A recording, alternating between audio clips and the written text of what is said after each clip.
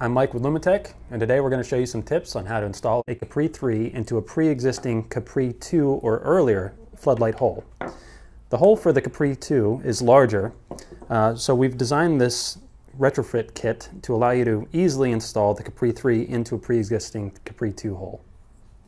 We're going to start by applying a generous amount of adhesive to our Capri3 retrofit bracket. We recommend installing that into the pre-existing hole and allowing it time to set up first before installing the Capri3. This has already been set up, so now we're going to begin the process of installing the Capri3.